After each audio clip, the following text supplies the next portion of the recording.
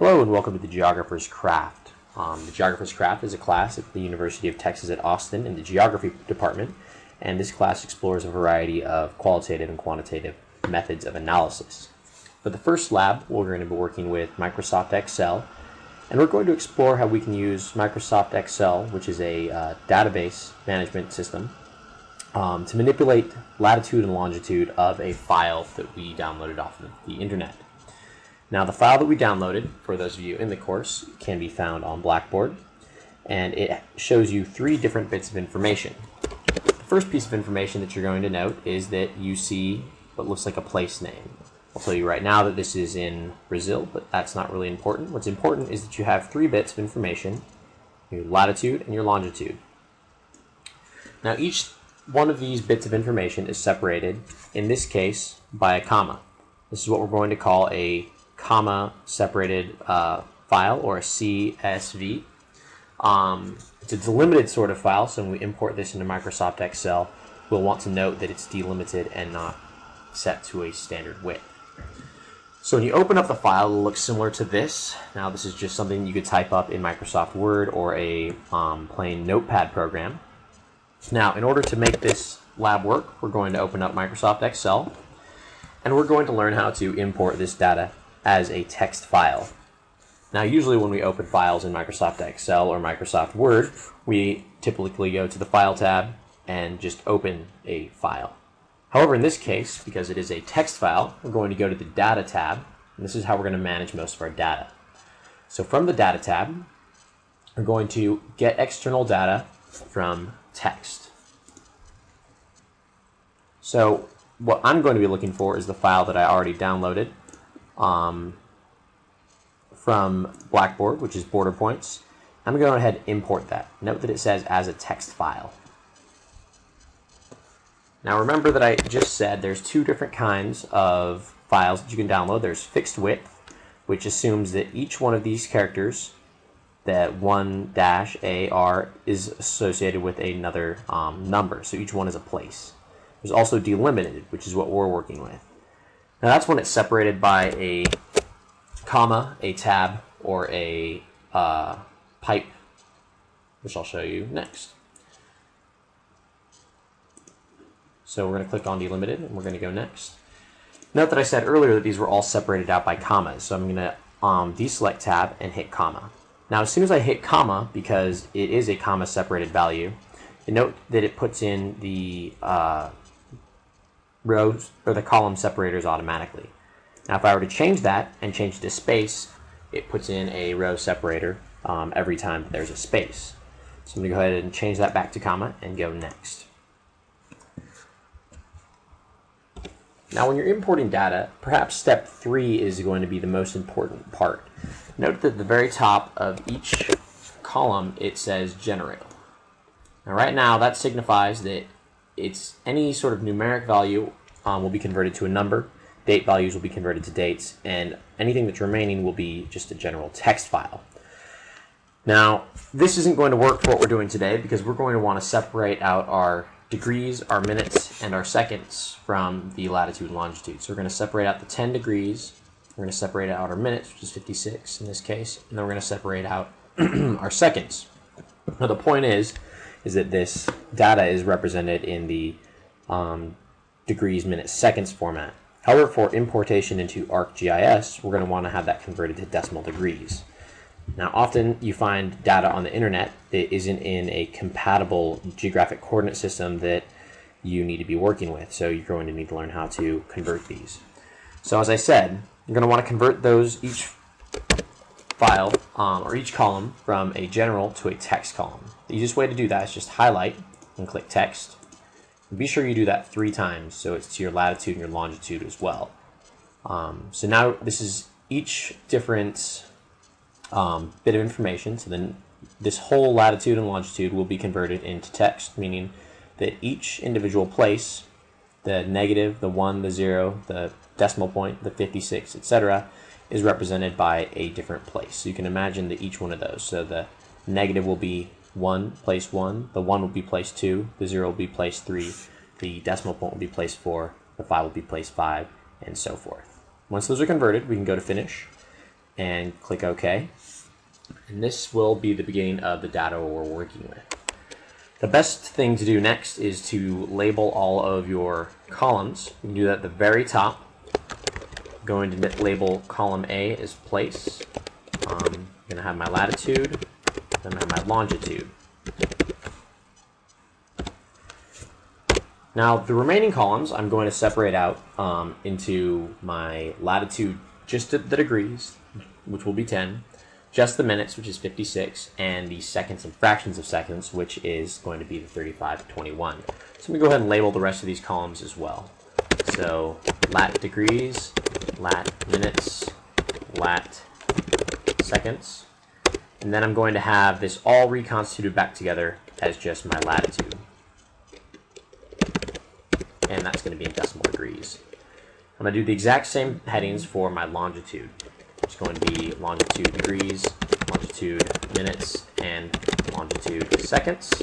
And then finally, we're going to put that all back together as our longitude degrees, decimal degrees. Now there's going to be one last column that we're going to add, and this is going to be our OID, or object identification. Essentially, this is going to be for ArcMap's internal housekeeping later on when we import these places into ArcMap. So, in order to separate out our degrees, our minutes, and our seconds, we're going to need to use a formula, and it's on your handout if you look at it. Equals value mid. Now the mid function that we're using in Microsoft Excel, it extracts a substring from a string, and now we can start at any position we want.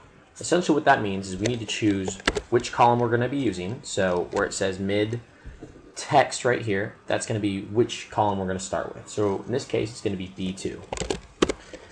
Now the next part of the function is which number do you want to start with? Now we want to extract the 10 so that we show just our degrees. And so that's going to be the negative is place 1 and the 1 for the 10 is in place 2. So our starting position is going to be place 2. And then the number of characters that we'll be taking from this string is 2. We're going to take the 1 and the 0. We're going to close that formula up, and we're going to get just 10. Now, in order to drag this down so you don't have to copy these formula hundreds of times, you can highlight your box and drag your crosshairs over the little square in the bottom right-hand corner and drag that all the way down to the bottom. It should give you all of your degrees. Now I'd just like to double check that our degrees in our column D matches up to the degrees in B2.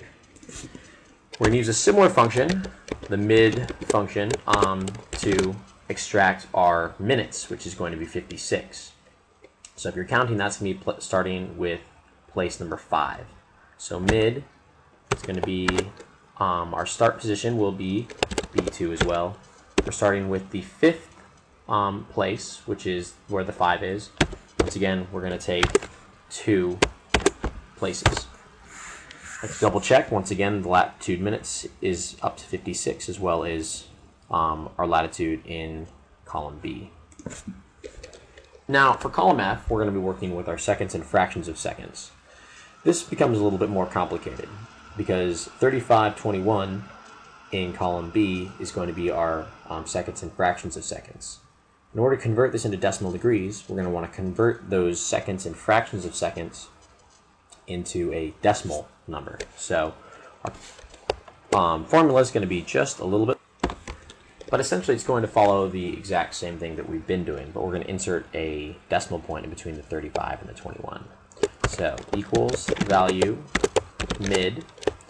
Our string here is going to be fairly, where our starting place is once again B2. We're going to start, in this case, our 3 is going to be at place 7. We're going to take 2 digits.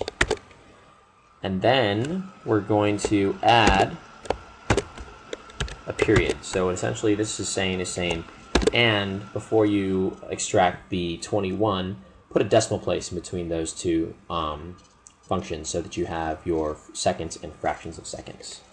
And then it's going to be mid, same function, B2. We're going to start with our 9th place, and we're going to take 2. So that's going to take the 21. Now close that up. You can tell if it's closed up if you have the colors matching up on your parentheses. And then double check. Once again, I have the 3521. So now when we reconvert this into decimal degrees, what we're going to do is we're going to use these 3 separate bits of information, our degrees, our minutes, and our seconds, and we're going to reconstitute that into decimal degrees. So equals value. Now what we're going to do is we're going to take column D2, which is our degrees, so type in D2, that's 10. We're going to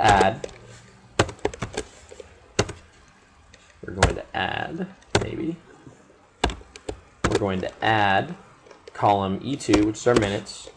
We're going to divide that by 60 because there are 60 minutes in a degree. And we're going to add to that column F2, which is going to be our seconds and fractions of seconds. And we're going to divide that by 3,600 because there are 3,600 seconds in a degree. And we're going to close that all up. Note that if I just hit enter now, it's going to give me a positive number. So that's going to be telling me that that's in a different hemisphere. So what we're working with is the southern hemisphere. So we're going to want to be sure that we make this a negative value. Now there's a couple of ways. One way to do that is to take the sign of the value. So I can type in here sign of the value of B2 is the column we're working with, and I can multiply that entire thing times my formula for decimal degrees. Now what that's saying is that take the absolute, whatever is in column B2, whether it's negative or positive, keep it negative or positive in column G. So note that I hit that and it becomes a negative number. Alternately, if you're only working with one hemisphere, you can just multiply everything times a -1. So we're going to have our formula there and multiply that times a -1. And that should also give us the negative number we're looking for. Now, if you look over at the latitude in B1 or B2 and compare it to G2, which is our formula for our decimal degrees, you have a slightly different number. Now, the reason for this is that decimal degrees and degrees, minutes, seconds vary slightly on how the actual location is displayed. However, it's going to be the exact same location. So when I'm done with that, I'm going to drag all of these down to the bottom to complete this. Just want to be sure that they all look kind of similar. So the degrees, minutes, and seconds should match up exactly from your column B2. And then your decimal degrees for your latitude should look fairly close. If it's way out of the ballpark, then you might want to go back and recheck and see what you could have done wrong. Also, note that there are, in column B, or the record in B26 is -10.0000. Now, if you've imported that file and all you get is -10, you're going to get a lot of errors. That's because it's converting the -10.0000 to an actual numeric value. Now, one easy way to differentiate whether you're working with a text or a numeric value is looking at your different columns. If it's aligned to the left, such as right here, it's aligned to the left, then you're generally working with text. Now, contrary to that, if it's aligned to the right, like this, you're generally working with a numeric value. So keep that in mind. If you get a bunch of errors, you're going to have to re-import your data and be sure that you convert both your latitude and longitude from general to text. Now we're going to do the exact same thing for longitude, except the same formulas, except for we're going to extract it from a different column. So for our longitude decimal degrees, or longitude degrees, we're going to be extracting it from column C2. It's going to be 2. So we're starting at the second place and taking 2 values. And once again, double check, 69 to 69. Our longitude minutes will be just almost exactly like the one like the latitude that we were working with earlier. So we're going to start in C2. We're going to take 5 and take 2 different digits. So again, 31 matches up to our 31 minutes in C2. And then column J, so we are seconds and fractions of seconds. I think I have an extra parenthesis there. And it's going to be C2, 7.2. And we're going to insert a decimal place.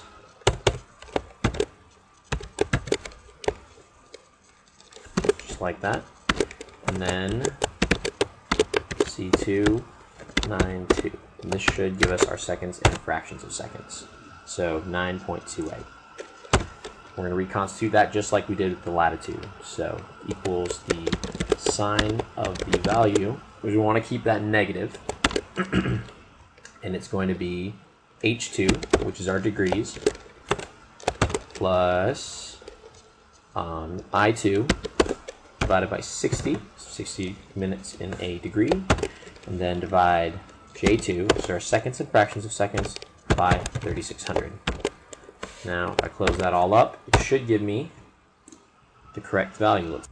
So my formula is not quite correct. I'm going to go back up here and change that. So it's the sine of the value of, forgot to insert my column that I'm working with. So I'm working with C2. I'm going to be sure to multiply all of that. So now that should